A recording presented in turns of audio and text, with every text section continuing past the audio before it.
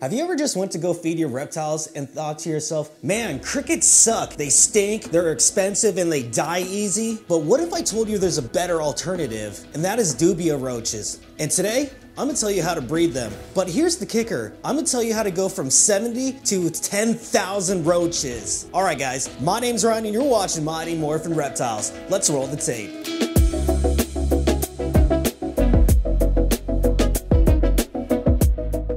So before we go into the tutorial, I need to explain the life cycle of a Dubia roach so you guys can understand my method from going from 70 to 10,000 roaches. So the beginning stages of a Dubia roach is the nymph, right?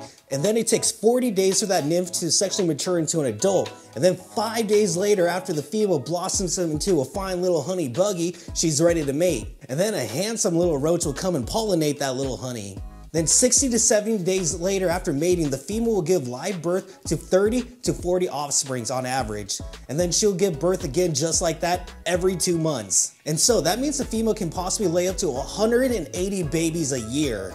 And the easiest way to tell the differences between a male and a female is to look at the body. So once they're mature, the females will have a little bit more of a rounder body and they'll have little midget wings on them. And then when you look at the males will have a little bit of a longer body and then they'll have a big wingspan, so it's super easy to tell the differences.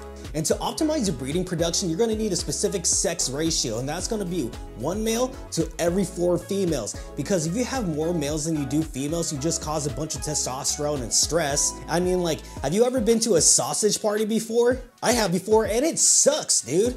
I mean, like, what kind of king doesn't like having multiple females crawling all over him?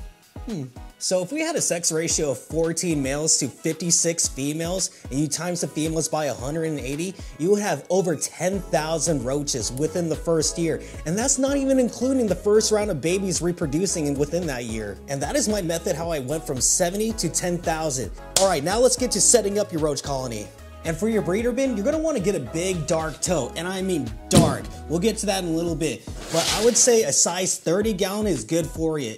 And then for my next step, I just grabbed a butcher knife, cut a hole in the top of the lid, I cut it about halfway out, and then I grabbed window mesh screen, and then I hot glue gun the sides and this will provide a ventilation. But I want a little more ventilation than that, so then I grab a drill with a 1/2-inch drill bit, and then I drill out holes all along the rim of the container.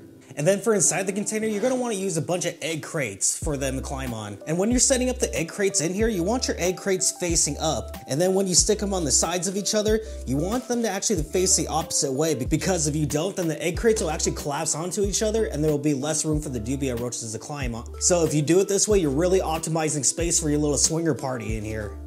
And this is how you want your Dubia roach colony to look like on the inside. And then you're gonna want some additional heating for your Dubia roaches. And I just like to use this little heat pad that I got off of Amazon. It has a little thermostat onto it that you can just change it through the knob right here. And I just pretty much leave this on max settings and it just leaves it perfectly at the temp that they need, which is between 85 and 90 degrees Fahrenheit. And I'll leave links down in the description where you can get this.